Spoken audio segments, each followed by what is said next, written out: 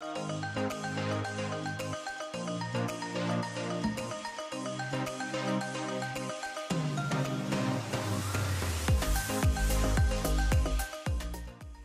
I love our panel discussions because we get so many different perspectives. And in the live stream today, the panel is full of streaming experts. So we have people who have built streaming projects, open source, multiple people actually, someone who's built streaming infrastructure at Stripe and Netflix, and then several really cool streaming tools, the founders of these streaming tools, which is super cool.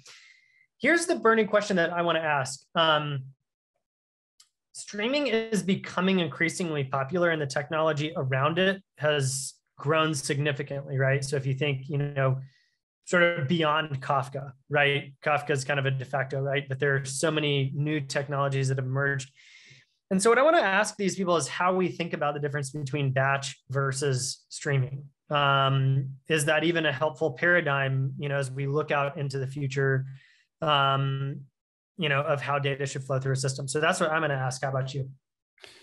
Yeah, actually, I want to ask, what the title of this panel is. What's the future of streaming? The industry is producing and has developed and a large number of streaming platforms for the past decades or so. So what's next?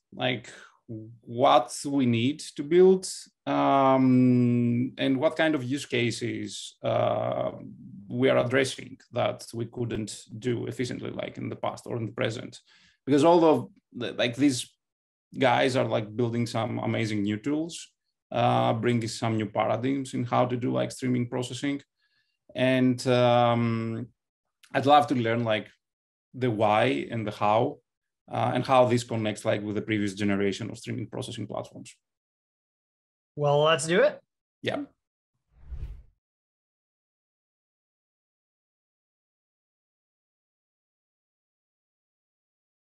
Well, I say we get going. Welcome to the DataStack Show. I have been so excited about having this group of panelists because we had such fun conversations with all of you about streaming. And today we get to talk about all sorts of stuff as it relates to streaming, the future of streaming, etc. So before we get going, let's just do some quick intros for those people who have not listened to the episodes with all of you. So I'll just call your name out and go in the order that you are in the Zoom box. So Jeff, do you want to kick us off?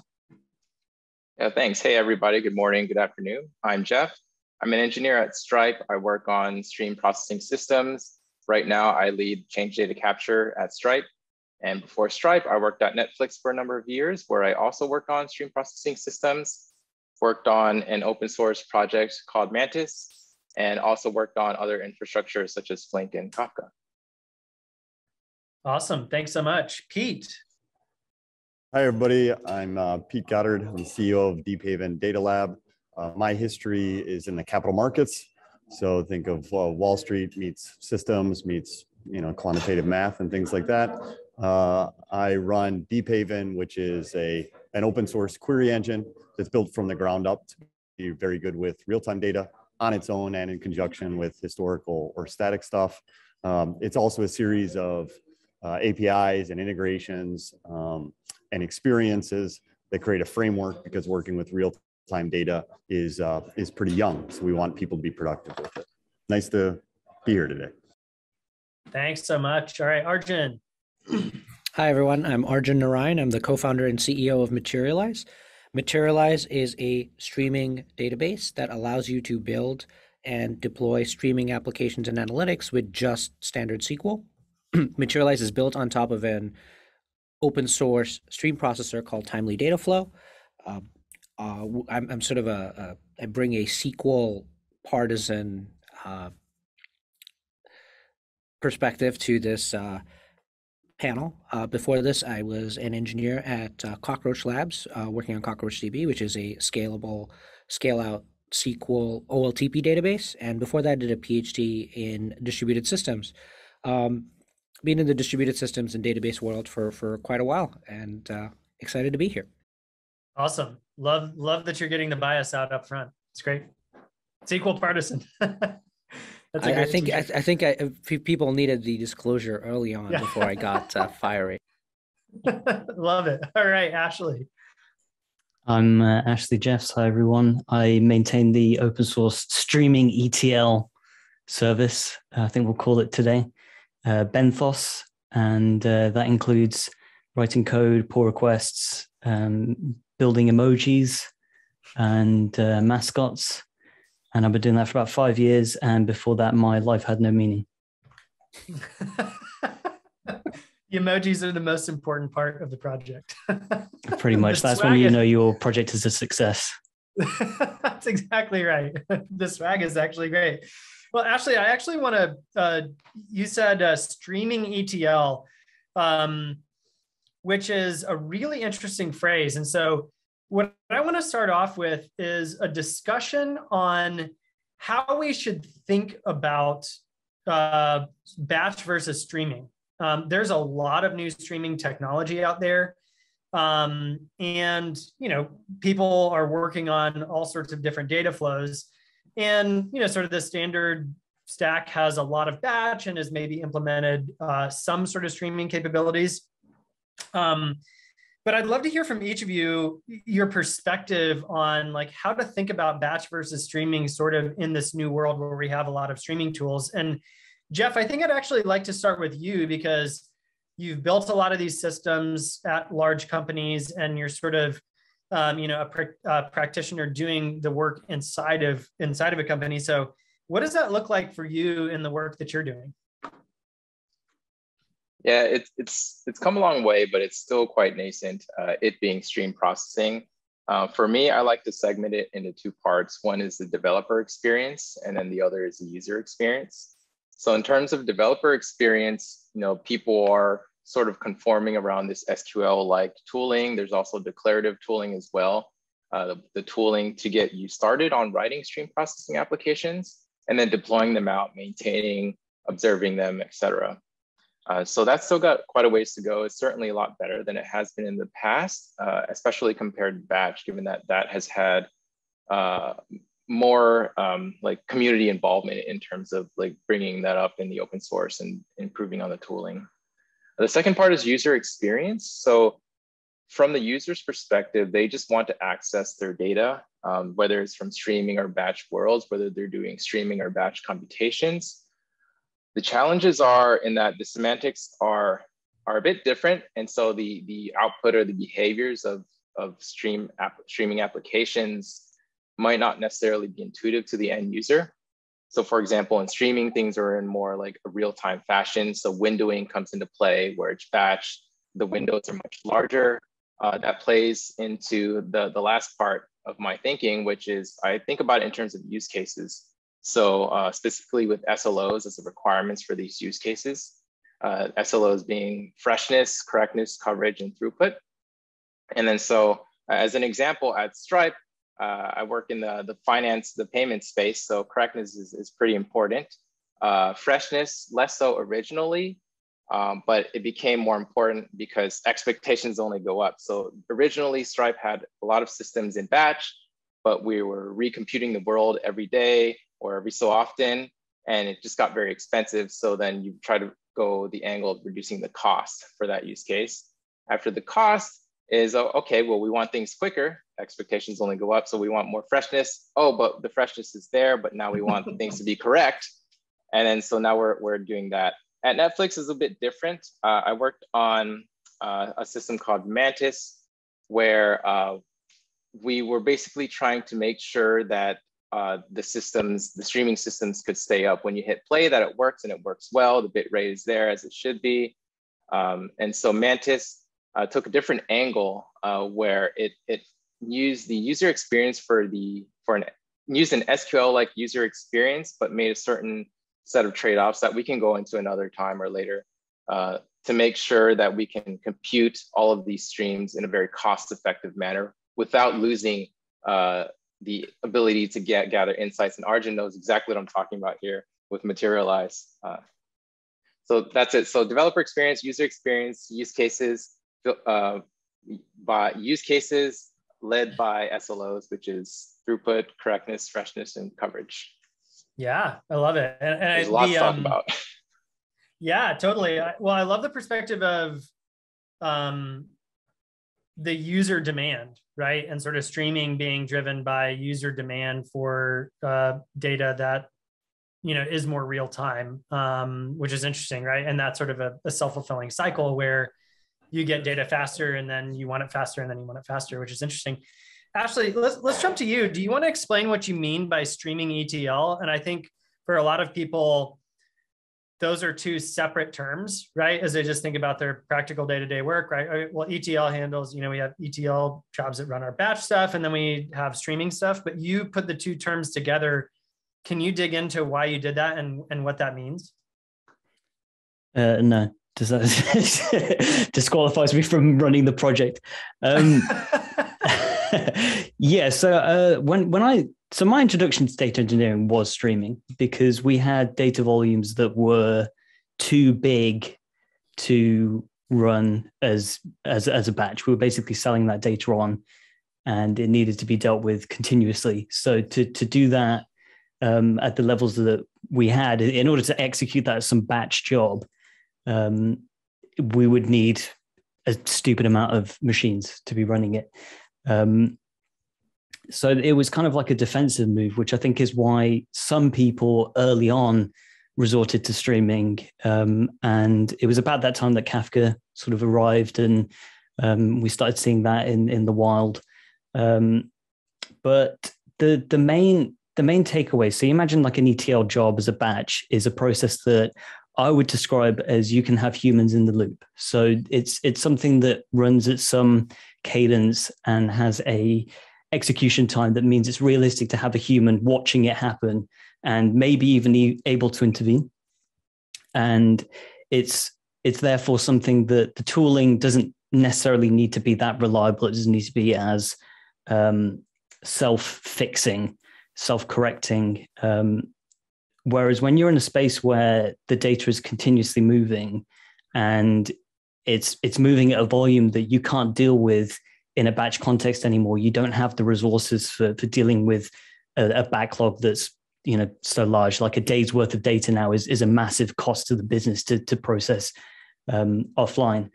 Now you're in a position where you can't always have a human watching it happen, and if something does occur that is an issue, they're not going to be able to deal with it in a way that doesn't cost the business a huge amount of money. So the requirement for the tooling to deal with that problem is now, it's much more important that it's able to keep that process running for as long as possible with as little intervention as possible. And when things do go wrong, it needs to be self-fixing to an extent where it's not going to take you a silly amount of time.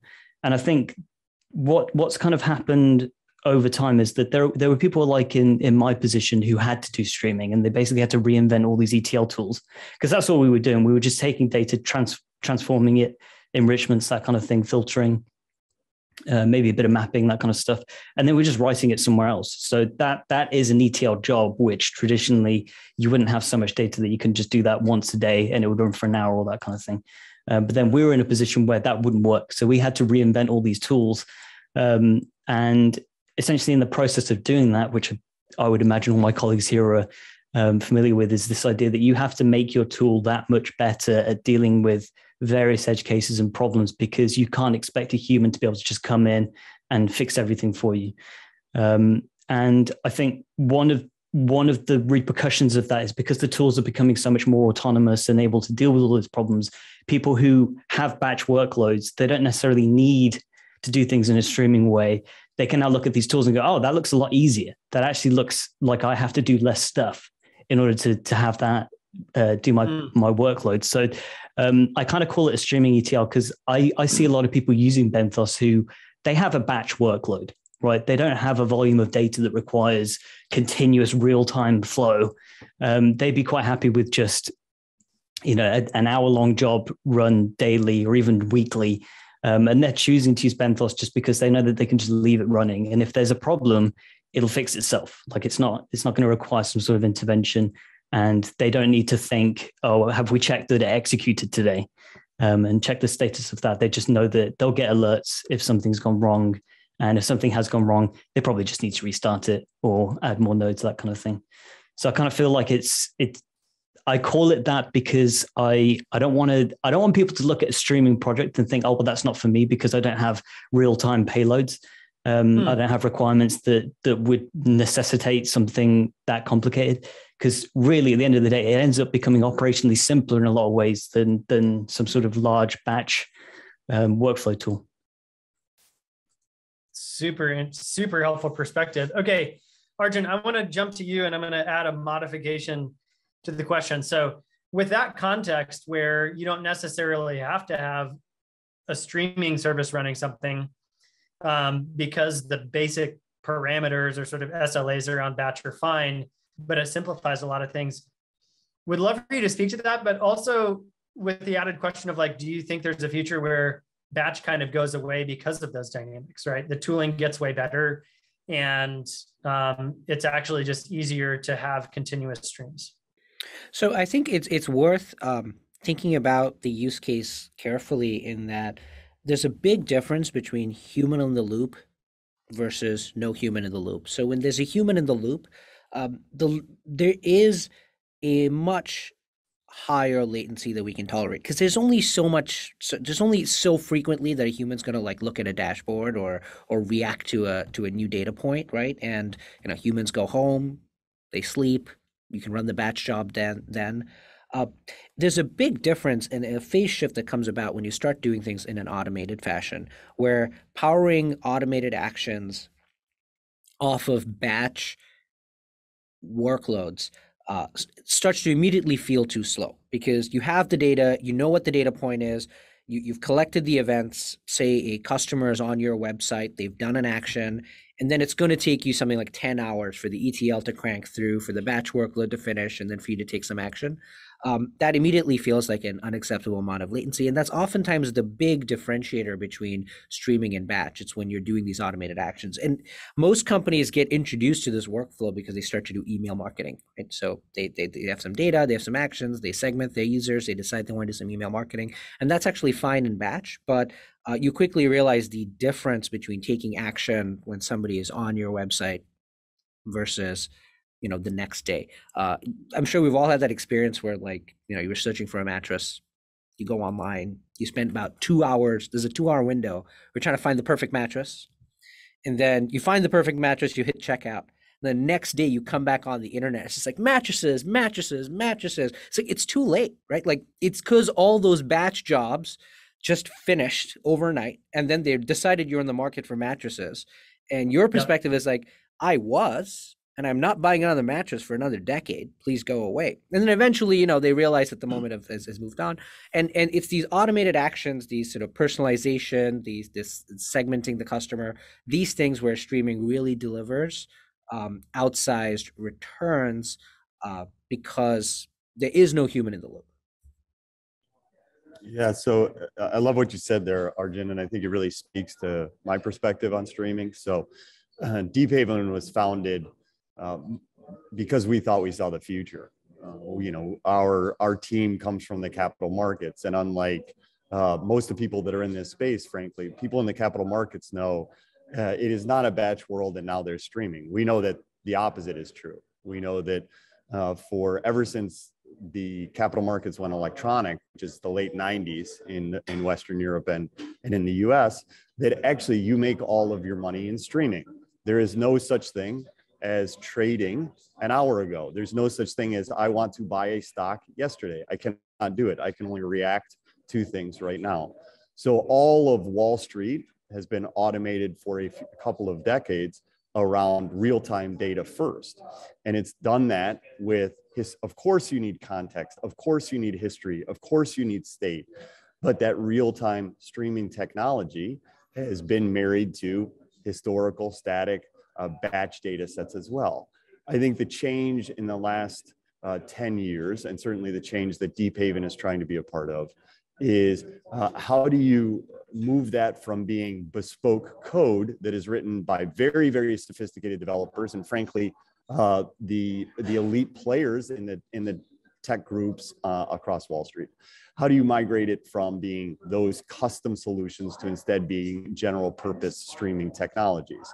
And I think, you know, many of the technologies that you guys are mentioning here are relevant. There's the, you know, there's the transport buses that obviously have become quite popular with, you know, Kafka compatible stuff, and the, you know, Zero and RabbitMQ and Solace and Chronicle queues and all of these types of things. All you're doing is you're really taking what we've been doing on Wall Street for a long time with our custom solutions, and we're making it open source, general form, et cetera. And we think that this is the future for many other industries, that will be what all of you are saying is, you know, what we agree with, and that is, you know, your real-time data is the most valuable stuff. Whether real-time to you means a millisecond or real-time to you means 10 minutes, I don't care. Let's call that real-time. And, you know, what Jeff said about that data being available to a user, the same as any historical data, is entirely relevant. And so what we think is important is that the same methods need to work on streaming as on and dynamic data as it does on batch and static data, and that good technologies will make it so that the user doesn't have to really care. They can just use the same stuff and it will work on both. It will all merge, it can all join, and you can just get to work on data and stop thinking about streaming versus batch. And that's the way Deephaven organizes itself. So I love, Pete, if I may jump in, I love the background that you just gave us, because you're absolutely right that Wall Street has been doing streaming before anybody else has been doing streaming. I mean, if you look back, you know, before Kafka and RabbitMQ, there was TIBCO, and then before, you know, any of these stream processing frameworks, there was KDB Plus, and these were sort of the pioneering ways in which to express computation, move data around. But it also, and the flip side of it is it required this extremely specialized skill sets, right? Like you have all these banks where there was these, you know, 3 KDB programmers, and they were, you know, writing this almost hieroglyphic programming that nobody can understand, and everything sort of runs through them. And what I love about Deephaven is it's really bringing the best of, you know, the modernized data science, Python, R communities, the communities that have not had access to streaming. They have been living in a pure batch world, and bringing the best of both worlds together. And I obviously bring a very different sort of set of backgrounds to streaming. I mean, I've never been on Wall Street, never worked, but I have the greatest respect, because those guys really were first to implementing these technologies and pushing them to production. And whenever we do interact with them, you know, they bring a wealth of expertise and experience, and speak in much more technical precision than you know, I think in Silicon Valley, including sort of the deep theoretical understanding of like the bitemporal, multitemporal queries, and how one can express those computations. Yeah, well, it's sweet of you to say. I think the you know, I'm not a computer scientist. I'm not a you know, I'm not well versed on the history of how all this has come to be in the last few decades. So the battle between streaming and batch is somewhat lost on me. It seems like semantics to a certain extent, because when we think about architecture, you know, we think of first principles of architecture.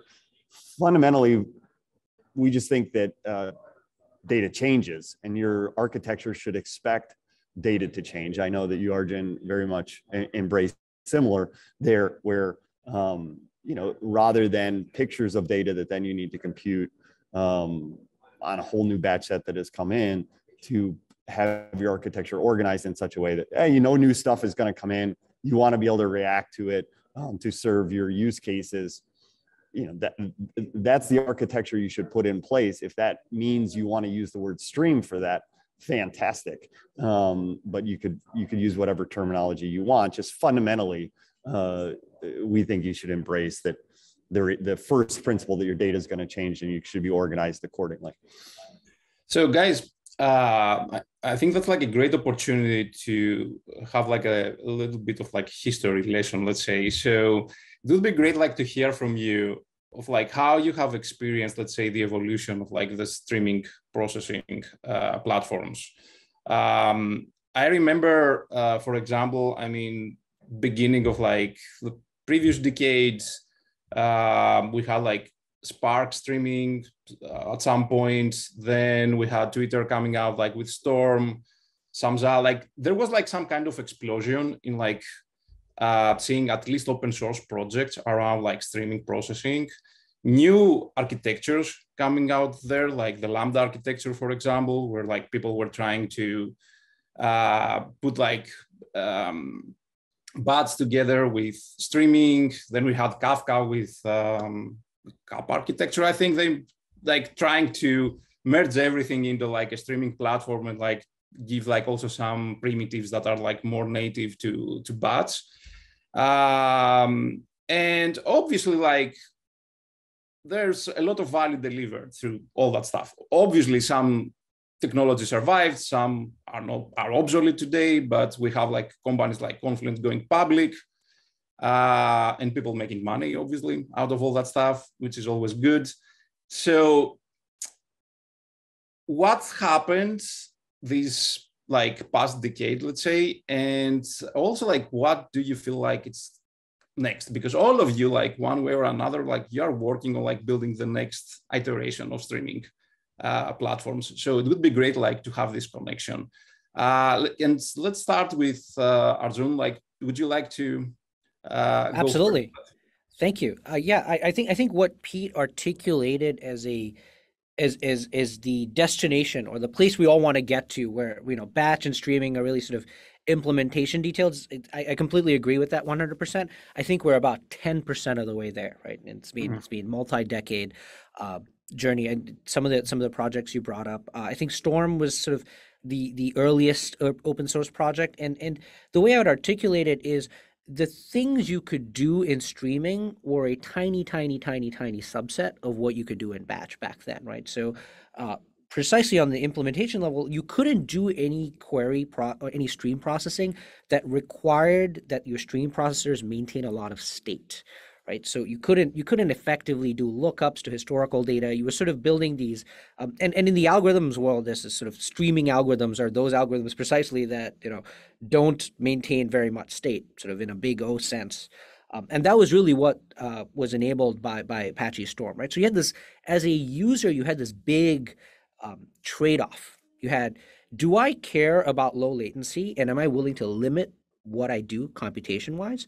Or do I need that complex computation and I'm willing to give up low latency and do it in batch processing? So that was sort of the trade-off you had to navigate. In terms of a Venn diagram of the use cases were, pretty separated. Like there was this giant circle, which is the things you could do in batch, and this tiny circle off to the side of what you could do in streaming.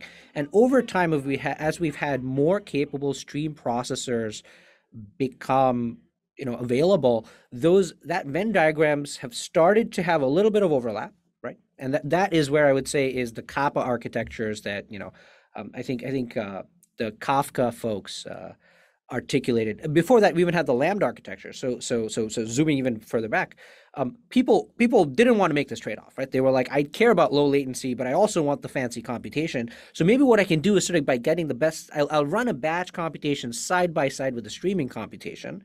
I'll do the fancy stuff in batch, and I'll do some sort of approximation of the computation that I want in streaming, and I'll keep periodically running the batch computation because I'm going to diverge from the true computation that I want because the streaming is an approximation. And then I'll sort of revert back to the batch and then reset and then recontinue. And this was hideously complex, right? Now you're running like 3 different systems. You've got the batch, the streaming, and then the little thing putting it all together. And the Kappa architecture was the simplification, saying, why don't you just run everything through the stream processor? The problem with this, as Ashley has brought up, is the developer experience is terrible, right? Like everything in streaming is manual and writing lots of code and maintaining tons of infrastructure. Whereas in batch, the lived experience that people have in batch is like, I just write a little SQL or I write a little in the data science world, I write this little Python program, and I get to harness the power of a scale-out, horizontally scalable, reliable, massively parallel cloud architecture that works on terabytes and terabytes of data for me. You don't have any of that in streaming, right? So streaming today, it's like, well, that's great. Now you're on the hook for your schema changes. You're on the hook for, errors in your data stream. You're on the hook for expressing the implementation. So the nice thing about SQL, and it's not just SQL, there's other sort of languages for sure in which you can express computation declaratively. But in streaming, you haven't had that luxury. You've had to build out your own implementation languages. And I think over time, and certainly our goal at Materialize is to make, for the subset of batch computation, which you think is a pretty large subset of SQL, to make that available to people in streaming so that they can be streaming with just SQL. This does not cover all of the use cases, right? So just as you have Snowflake and Databricks, right? Like there's a whole world out there that's not SQL for data science and machine learning. And absolutely, we'll need solutions in that side of the space as well. But I think, we're maybe 10, maybe 20% of the way there, such that, we're getting to that promised land. The way I would rephrase what Pete said, it's like, we need to get to the point where streaming is a superset of what you can do in batch, right? So that eventually we think of batch as a subset of the capabilities that we can do in streaming. Does this mean the batch processors are going to go away? No, I think there'll absolutely be some times where the same computation you can sort of choose. Do I want to use a batch runner because I have all that infrastructure already set up? Maybe it's a little bit cheaper. Or do I want a streaming runner? You should be able to move computation back and forth between sort of underlying infrastructures. I don't think batch is going away entirely, but I want the batch versus streaming debate, I think, decades from now to be the sort of as much of an implementation detail as like, hey, are you running this on a columnar or a row-oriented execution engine? It's like, actually, like 99% of people do not care what the answer to that question is, right? They just experience it as like, oh, this is great. I'm having a really pleasant developer experience. Yeah, makes total sense. So, okay, let's Ashley, I'd like to ask you. So you said that you had, you were working like in a company, you had like to work with a lot of data, you had like to deliver the data like in a real-time fashion. Why didn't you use just, I don't know, like Flink and Kafka, right? Or whatever Storm, like whatever was like available back then out there, and you decided to go and like build your own solution that's ended up like becoming Benthos? It was because of the types of work we wanted to do. So I think one of my early frustrations with stream processing tools was that there was this focus on the really high fruit in the tree, which was the actual queries. I was interested in single message transforms, which was we're taking data, we're doing a small modification to it. You can do that stuff with those tools, but we had latency requirements that it just didn't work out.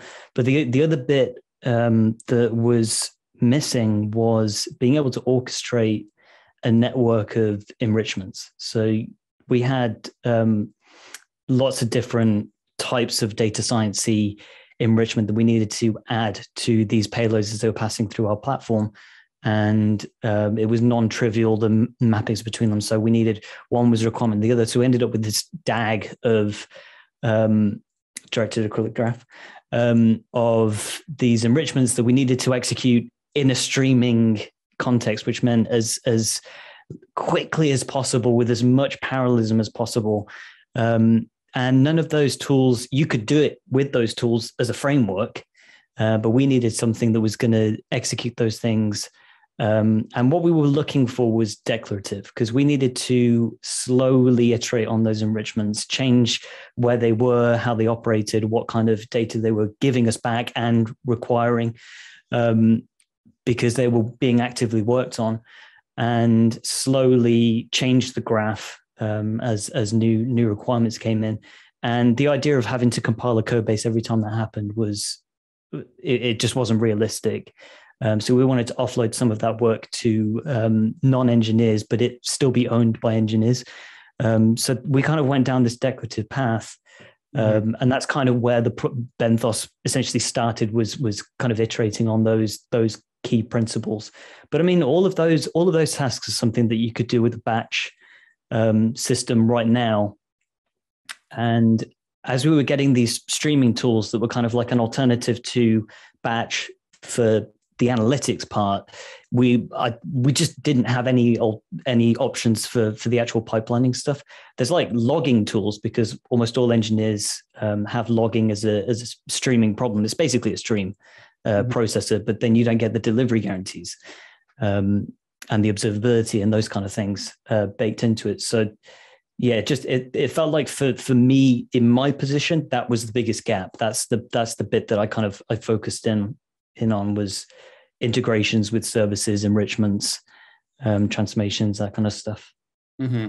How do you see like the like Benthos being?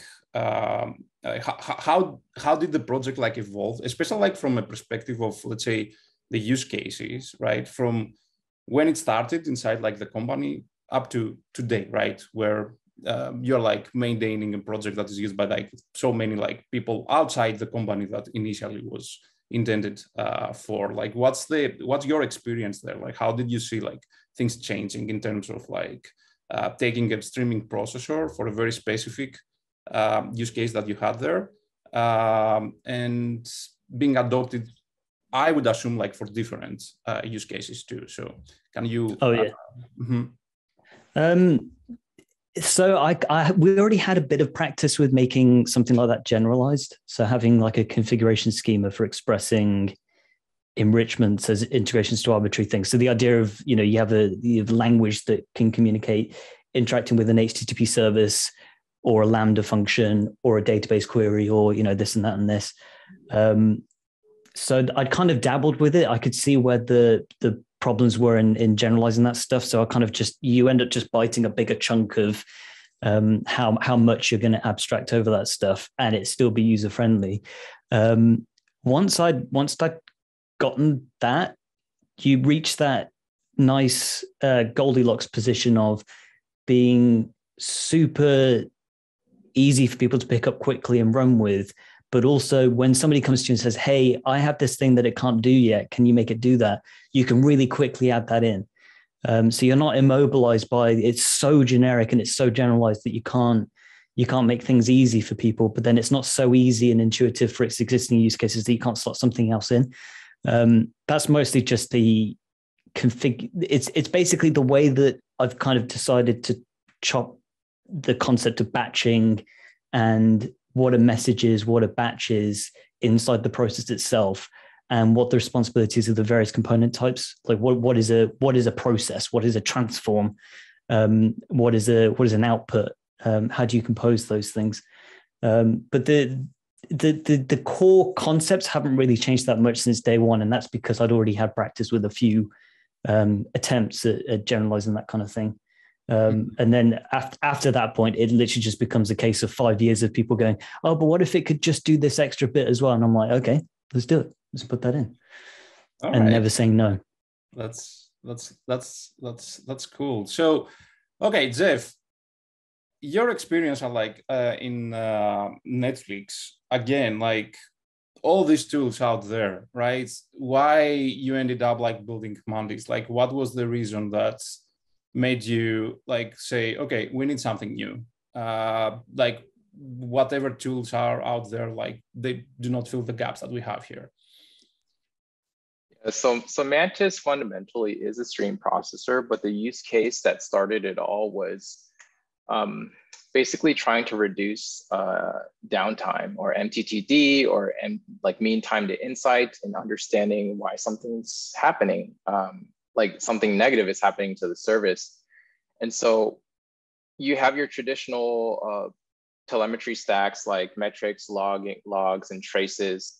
And so certainly we, at Netflix at the time, we did use that, but after some point, it just got too expensive to like shove all. If we wanted like the most granular insight possible, we would have to log everything all the time, aggregate it, store it, hopefully TTL it out the other end later. But we needed something that could get us the cost effectiveness while upholding the granular insights. And so to give an example, like petabytes of data were going through the system, and then most people would filter out like 99.9% of it. And then so one of the one of the great use cases is like, I'll give you all an example. So Mantis gives you the ability to say, if I'm looking at, if there's a playback issue, like someone's having problem playing a title, we can get that insight into which country they're coming from, which title, which episode, which device, and then like versions of the device. And then you can exactly see like what's going on. And so that's very, very targeted query to like a specific thing. And so you don't really pay, the cost of that query if it's not in use, basically. So it's more of like a reactive model, like the reactive streams model. And so another example is like when we were decommissioning a Netflix app for some devices, we could see exactly which users are using that over time, and then maybe send them an email, say like, hey, we're going to decommission this app for this device, please go do something else. And so it was more of like a real-time use case, like what's happening here and now. Another example is when we do like regional failovers, which happens quite regularly. Like you can see the number of people hitting play like dip in one region and increase in another region. And then when we fail back, it goes the other way. And so it's used for a lot of tooling. But then the other feedback we've gotten was like, okay, well, what if I don't want real time? What if I want to look at something like in a batch case or in like a snapshot of data, or join that like historical context with the streaming set of data to make some sort of decision later on? So then our answer to that was, okay, we would just build in sinks. So sync it out somewhere else. And then you would have to do like basically a stream table joined later on, but that's another story. So it all started with observability, basically. Hey, Jeff, can you by chance, I've heard you speak before, and one of the things that you say that I think is really interesting and very important actually for the stream community is this idea of not sharing all of the data. I think that that's one of the founding principles of Benthos. And I think for stream processing players that are used to just receiving a fire hose queue and then having to do things about it, you're approaching that a little bit differently. And I think that's an important concept because you can all of a sudden be moving a lot less data around your system or your mesh, which is a principle also that I think Arjun holds dear. So can you talk to us about how that came about as a principle and how you've executed that in your system? Yeah, there's three parts. So first is we encourage developers to publish all of the data that they can. So like an event might have hundreds of fields, and it might be like very large in size, basically. But we also have it so that the infrastructure doesn't consume all of that data by default. Like you have the ability to do that, you being the user, but you have to be very intentional in doing so. So certainly there are some long running jobs which basically perform a select star 100% sample, but it has to be, maybe it's a low volume stream or something like that. But most people would either do like a sample or select some of the fields or even filter some events out based off of a condition. So the first is like publish everything, but be very intentional about what you consume. And then the second is like reusing like subscriptions, basically. So if multiple people are asking for the same set of data, and if you have that buffered in memory, like just don't go all the way up to the source of the data, like these applications. Just send what you have down to the people that are subscribed to that same, with the same pattern of data that they're asking for. And so really you're getting like a lot of reuse, you're getting a lot of like intentionality, like consume only what you need. And because in reality, you don't want all of the data. And if you do, then you can do that if you want. Yeah, we hold the same things dear. We use the phrase, we move data around the system in lazy fashion, right? That the producer, our APIs allow the producer to have quite a bit of information from the consumer in terms of what it wants from the table and at what update frequency it wants, because there's different use cases. Some of them are throughput, some of them are latency, and some of them are consistency driven.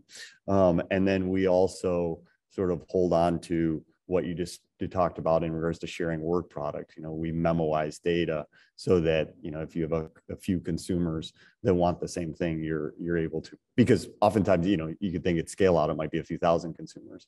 And so there's a lot of there's a lot of less work that needs to be done. And these, these are the types of use cases that are really evolving quickly in the streaming world, we think.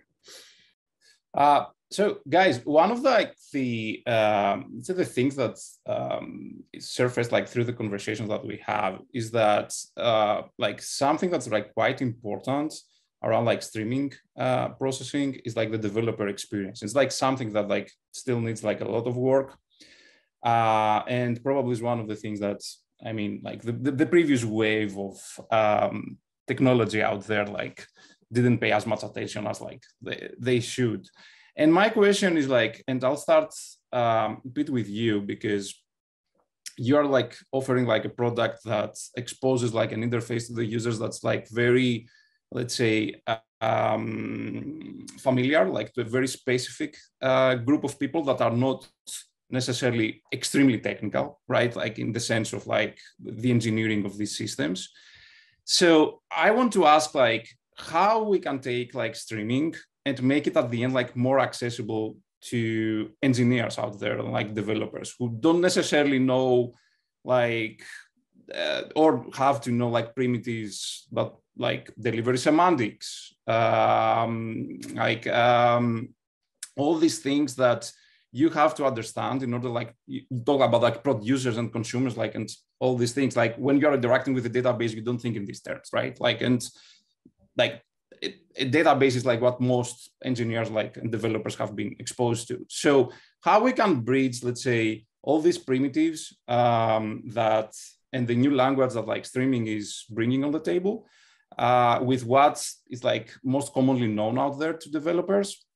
And it's one of the questions that we got also like from one of like the attendees that, okay, like you can, let's say, for example, exchange like the terms extract to publish, load to consume. But at the end, like, is this what is needed? Like, do we need to change our language and like educate people, or we can do better? So I have a bit of a radical answer to that. It's a little bit self-serving, so I hope you'll pardon my indulgence here. But we actually introduced a new primitive that we think is important. So we think event streams and message queues are vital, and we understand that that is the foundational building block of the conversation we're having today. We could not embrace it more heavily. However, we don't think it's the whole story. We think that the most intuitive object for people to work with for data-driven applications, for data science, for data analysis is the table, the data frame, right? I'm not making this up. This isn't Pete Goddard's opinion. Walk around, see how many people use Excel. Go, survey SQL, look at our data frames, look at Python pandas. It's not an accident. They're all tables or something darn close to a table. So what we've done at Deephaven, and we've put it out in open source, is we've really tried to create a dynamic table. So tables should not be static. They should be things that can change, right? That should be true at the API level. That should be true at the engine level. And that should be true at the user experience level and the API, the JavaScript APIs that are supporting that. So we think that that is a very important proposal to the world or to the community in regards to how do I make it easier to work with streams. So when you're using Deephaven, you might integrate with, whatever, you'll copy paste something we have from our documentation to onboard a Kafka stream or a Red Panda stream, or, you'll integrate Solace or something like that, right? And now or our enterprise customers will, push a binary log from Java or C++ applications of theirs, right? But when it hits Deephaven, it really is it hits as a table structure, and then we keep track of changes in the table. And I think making it so that we can do really high performance compute, because we're only doing calculations on changes instead of on the actual data, which means less data and faster compute, is powerful. But it really works because we let people think in terms of tables, and we let people use tables. And you want to do machine learning? Well, chances are you're using tensors, which are arrays, which are chunks or columns of tables. This construct of pushing a table around, a dynamic table around as a first primitive is really, really helpful for the user experiences you're talking about. Mm-hmm. You know, in addition to one of the things that this group is well aware of, as soon as you get out of the batch, like think of how much money, meaning market cap, is involved in batch world, right? So just think of BI, right? BI, you have Tableau and Looker and, you know, Power BI and Click and, you know, 12 other competitors, right? Yeah. So give any of them a stream and, like, you know, your experience is pretty much gonzo. So there needs to be significant investment to support those types of, you know, development, exploratory, interactive, and you know, dashboarding experiences with real-time data. We've been very involved with that for a number of years, but we obviously will need a community to get it all the way there. Yeah. So Jeff, you mentioned, like, for Mondays specifically, that you like implemented more of like a reactive model there, right? Which reactive programming is like a paradigm that is, I guess, like quite well known in people that are doing like even like front-end development, right? So what's your opinion on like how we can make like streaming technologies more approachable to more engineers out there? Yeah, that's a good question. In my mind, what's going on in my head, there's like the user and then there's the developer. Yeah. User is one story, but what I've been thinking about a lot lately is I've actually written a stream processor very early on in my like computering career. It looks like take a list, call stream, call flat map, call reduce, right? So that's like an API that's very standard in a lot of programming languages. Or take another example, you have a list and then you have a for loop and then you go through and then you do something with it. And so like kind of like the reactive streams, like you have like API that has you know, your flat maps and all that other stuff. Like I'm wondering from a developer perspective, that's kind of just what I want to do. I know how to write a for loop. I know how to write a stream, flat map, reduce, etc. And if I could just give that to somebody and then they'll parallelize it, they'll manage all the state, throw in the RocksDB and all that other stuff, like that's good for me because I know what a list is and I know what a for loop is, and that works for me. Another example is like in some of these stream processors, there are great APIs to do like windowing and triggers and all sorts of stuff. But if you want the ultimate flexibility, there's things like just the process function. Or just basically a block of code that you write, you run, you put all sorts of variables in there. And that's pretty nice. Like that's kind of just what I want as a developer. Yeah, makes sense. Ashley, what about you? Like you have built a tool from scratch. So, and you are like interacting a lot with like developers out there. So what is missing? Like, what do you think that's missing like from streaming up infrastructure to become like more approachable? No, I think the first thing that if you take a developer that's innocent and hasn't suffered at the hands of stream processing and you invite them into your world of like, hey, why don't you do that with streams? I think the immediate repulsion to that is, oh, that looks like a lot of hassle. That looks like it's going to wake me up at night and I'm going to have to do all kinds of stuff to get that back up. And I think answering that in that anxiety is, I think for me, that's been one of the, I wouldn't say it's a struggle. It's more when people get to me, they've already overcome that somehow. So I'm kind of like seeing this relieved, oh, actually, this isn't that bad.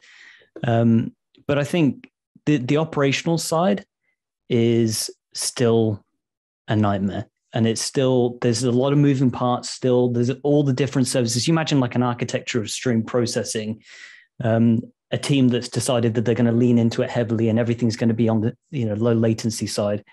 The number of moving parts is vast if you want everything. And every component wants its own state. It wants its own claim to the disk. It wants its own thing that can fail. And the idea of being woken up at 3 a.m. and one of your disks is corrupt. And you've got to sort out, okay, well, which services in my streaming platform now, have been suffering? How have they been suffering? How do I recover them from that state? it's overwhelming, I think, for a lot of people, and it's very comfortable to just say, okay, well, we don't need that yet. We don't need that kind of thing.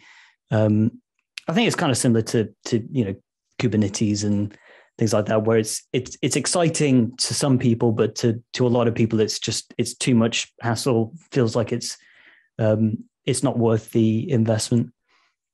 And I think it's something that is improving over time. There's obviously alternatives to Kafka now. There's companies like Red Panda, lots of tools that are coming along that try to simplify. A lot of the products here are nice and simple to use, and just kind of slot into existing systems, which is great. So I think that's kind of what I'm hopeful for in the future, is that a lot of those moving parts become less moving and more simple. Actually, do you feel like, I mean, isn't the data itself and the use case itself driving this? Like, I'm just unfamiliar, right? I don't come from the same background as you. So I'm just unfamiliar of, this is a thing that's working in batch. Should we try it in streaming? There isn't much resonance with me, but hey, there's a new type of data. It drives a new type of value to me. I need to keep up with my competition. I need to be responsive in a shorter amount of time, or there are new data sets that are coming in where transactionality might not be as important. Therefore, I can embrace a new way of doing it. To me, from the people you talk to, is that oftentimes driving the migration to dynamic data, real-time data, streaming technologies?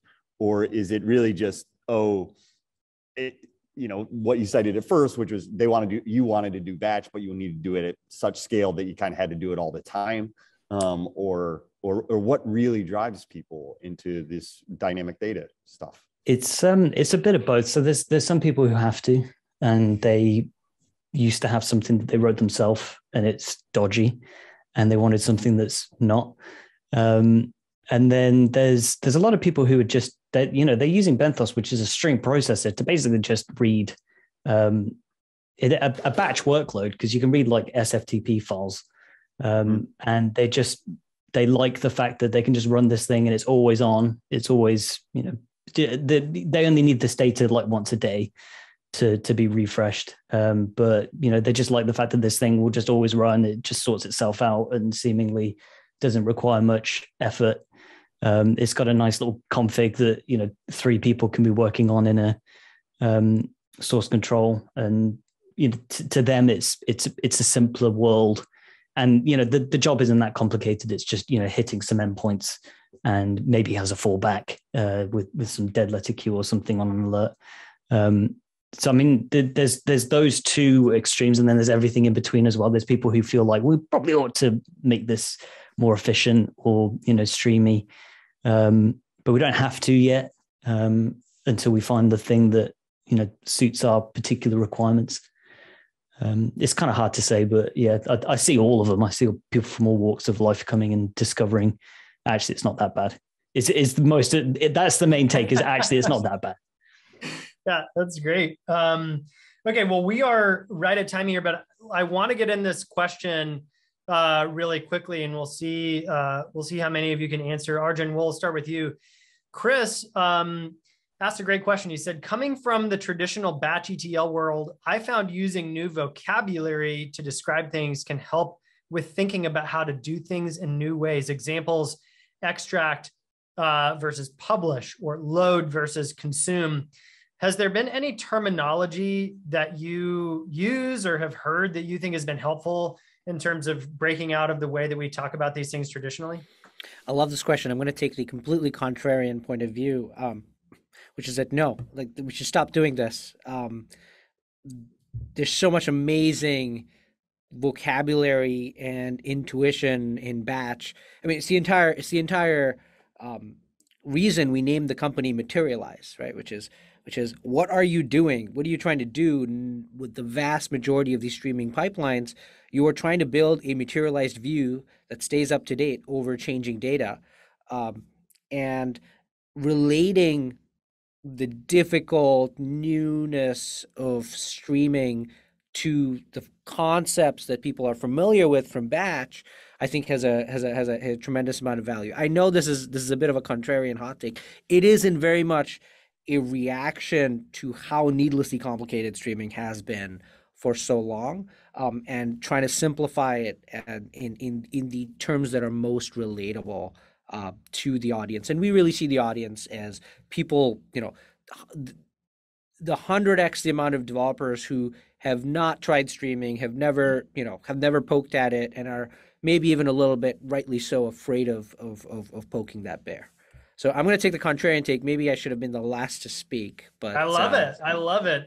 Jeff, what say you? Yeah, no, I'm actually +1 on that. Just keep it simple. So I sit in the change data capture space right now. Really, you're just capturing changes from databases, AKA extracting something from a database. Someone wants to transform that and someone wants to load that somewhere else. So just keep it simple, I think.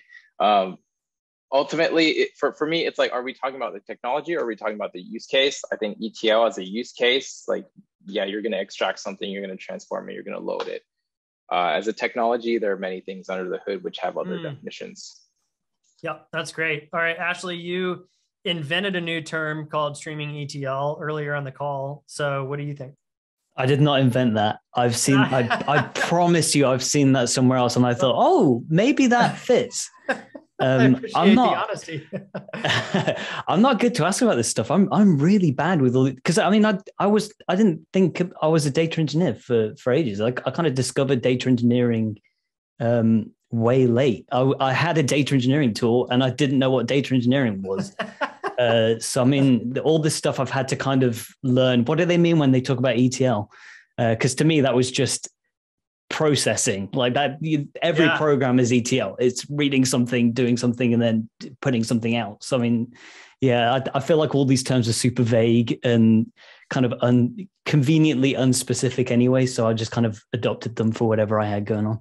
Yeah, well, you just wait till you hear ELT. The marketers are trying to confuse us. All right, Pete, with the last word. I think my answer is similar. Mostly, I just don't feel qualified to dictate language and nomenclature to people. Certainly, I come from a space where pub subsystems feel pretty natural, that you're moving data from one server to another, and there are publishers and subscribers. That forms a data mesh. I am, I don't think that that's a sophisticated concept to embrace, and might be an easy way to think of things. We, as others have said, I think the best thing we can do as a group is make it so that we can talk in English that a sixth grader can understand, right? So I am moving data here. This thing wants this data. It is going to do that with it, et cetera. And whatever words you choose to coalesce your team around, that'll work for us. So, probably we do think this idea of the only term I would introduce is the one that I mentioned earlier, which is an invention of ours, which is this streaming table, which is, look, it's got the same attributes as streams, plus a lot other more use cases that you can handle semantically with that primitive. But it's a table that changes. And probably when I say, hey, it's a table that changes, to a sixth grader, they can generally understand probably what I mean. And that is exactly what it is. Yeah, love it. Love the push for simplicity across the board. All right. Well, thank you so much, everyone, for joining. We're a little over time, so thank you to the listeners and to the panelists. We really appreciate your time and have learned so much. Thank you. Thanks, everybody. Thank you very much, everybody. Cheers. Man, Kostas, we get to talk to a lot of really smart people. I think my takeaway was that through all of the different complexities that we talked through, right? So use case complexities, technology complexities, different opinions on that, was that at the end of the day, when we asked them how to describe these things, with the user question, everyone said, keep it really simple, right? And Ashley even said, when I didn't know what ETL meant, right? I just called it processing. I'm taking data from here and moving it over here. I was just processing data, right? And I really appreciated that, because I think it's good with all of the new technology and sort of the new ways of thinking about things, I think it's really healthy for us to step back and say, at the end of the day, we're moving data. The technology can do some really cool stuff, but the fundamentals are actually not that complicated. And I think the other sub point, I guess I'm forcing a 2-for-1 here, is that Jeff made the point that the end user who wants the data could care less. Right? So those are just really, really good reminders for me. How about you? Yeah, absolutely. I think that what I'm going to keep from this conversation that we had is that the experience matters a lot when you are working with these tools. And there are like 2 levels of the experience. There one is the experience that the developer has, who's going to build whatever on top of these technologies. And then there's also the user experience, which is the consumer of the data that comes out of these systems, right? And both of them,